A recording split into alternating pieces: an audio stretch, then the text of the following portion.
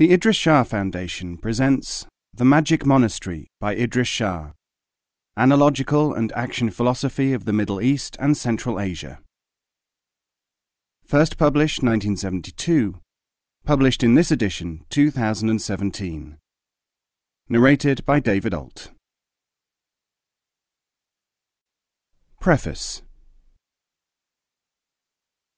In previous collections, like the Dermis Probe and Thinkers of the East, I have assembled tales illustrating the instructional methods employed by the Middle Eastern sages during the last 1,000 years, culled from both oral and written sources. The Magic Monastery, however, differs from its predecessors in one important respect.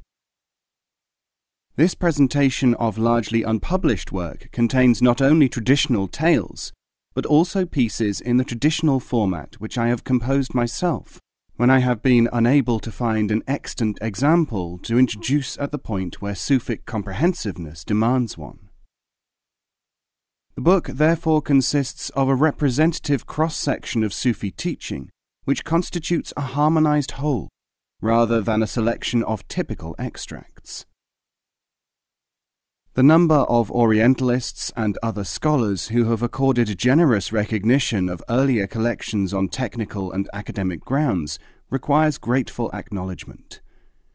No less important is the encouragement which people in the literary world have given, largely by directing attention to the intrinsic power of the materials in this tradition. In addition, however, to the historical and aesthetic elements, I have myself always been concerned with the functional aspects of the action literature of the Sufis. It is, therefore, particularly gratifying to be able to record that this part of the work has recently been receiving increased attention and understanding.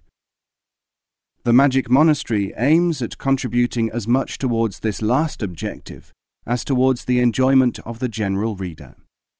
Idries Shah.